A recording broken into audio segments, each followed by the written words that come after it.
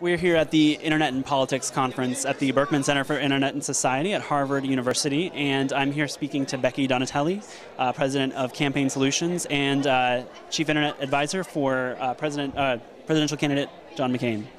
Nice to meet you. Nice to see you. I'm curious about what the role of the Internet, what the lessons from the role of the Internet in this campaign are. And what is behind all the hype? Because a lot of people are saying that this fundamentally changed how campaigns run.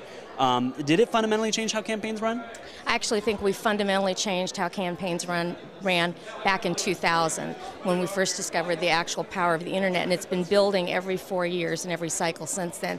Each presidential campaign is like a laboratory, and we take away something new each time. And so we're building on really what's gone the last two cycles, and even the Dole campaign back in 1996, which was the first time they actually used the Internet at all and had a website. So we're growing, we're learning. Lots of press this time, which is great for our industry. We'd like to think that we've revolutionized everything because we're Internet evangelists, but I think it's really just a growing process and an acceptance that the web touches everything and every facet of a campaign. Can I ask a sort of election-specific question? There's like this fundamental rule that people say is like every campaign, every election is a referendum on the previous administration. And I'm curious whether we would have seen, with the popularity levels of President Bush at this time, would it have been inevitable that we would have had a kind of change with or without this kind of campaign activity? Well, historically, it's very hard for the in-party to get a third term. And the first President Bush did that, but the electorate felt in many ways that they were electing Ronald Reagan to a third term. So just historically, you start with that. Then you take a look at an unpopular war, a president whose approval ratings are the lowest ever in history. And frankly, up until a few weeks out, we were in it tied and moving ahead. The bailout on Wall Street was a tough thing for us, and I think the electorate just went, you know what, we just want something different. So we're proud of the job we did. We're very proud of our candidate.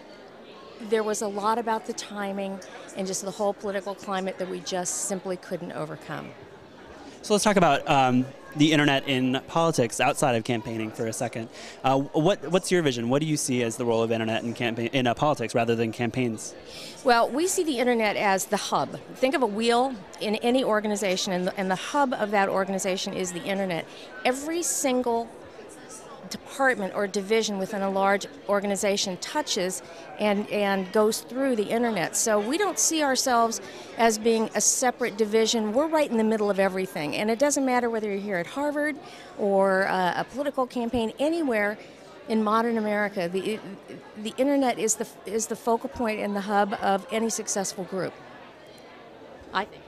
And what's its role in the way that government works? What's it going to be? What are we looking at 10 years down the road, maybe? Well, government's a little slower than the campaign world. Government's always slower to adopt than the private sector. So I think what you're going to see, though, is with such a heavy acceptance of what we do, and frankly, we have to save money in this country, and we have to save resources, and we can't just throw things away like we have in the past. So I think the great efficiencies of the websites and the Internet in general are such that we will see government adapting itself to a more nimble footing by using the Internet. Terrific. Well, thank you very much for your time, and it was wonderful to meet you. From the Internet and Politics Conference at the Berkman Center for Internet Society, this is Dan Jones.